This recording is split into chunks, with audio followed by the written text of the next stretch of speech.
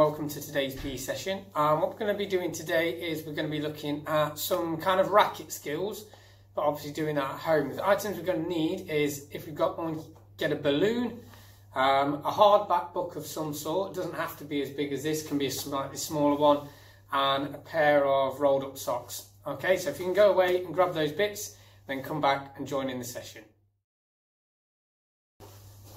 Okay, welcome back. Hopefully you've managed to get all those bits and pieces. And the first thing we're going to do is going to use the balloon, and we're just going to initially have a little go at throwing and catching that balloon like so.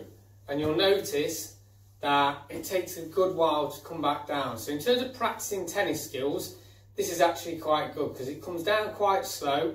It allows us to move and get in line with where the balloon is. So all we're going to do is going to use our hand to start with. And we're just going to hit the balloon up, and as it comes down, we're just going to try and knock it up and down like that. You can use both hands if you want. So this is just looking at our tracking skills and being able to strike object into the air. Okay, so have a really good go at this, and then come back in a second for the next part of the session. Okay, welcome back. Now, because we're going to do some kind of racket skills, what we're going to need now is going to need an item to be striking that ball with. If you do have a tennis racket at home, by all means, get that out and use that. If not, a book, a hard back book's better because it's a bit more rigid. All we're going to do now is, again, using the balloon, we're going to try and use the book to knock it up and down now. So we're going to hit it up, and then again, we're just going to follow it and watch it. And as you see, because it's a balloon, gives us plenty of time to then practice that, trying to make sure that we're hitting that balloon straight up in the air, okay, and tracking it all the time up and down onto that book or racket. Okay, go away and have a try at that, and I'll see you in a minute for the next part of the session.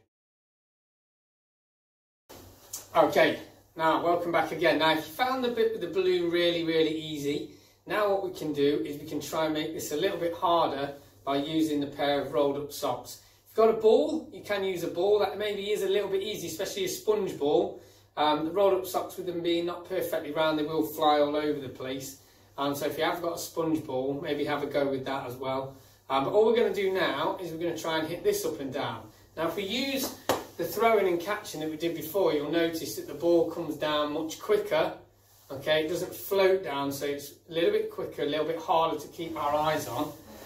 So same thing as we did before, using the book or the racket, eyes on the item we're going to strike all the time. I'm going to see if we can do as many of these in a row as we can. As soon as it hits the floor, pick it up and just have another try. Okay, so we're going to just try and hit that ball up in the air. You notice this is moving much quicker.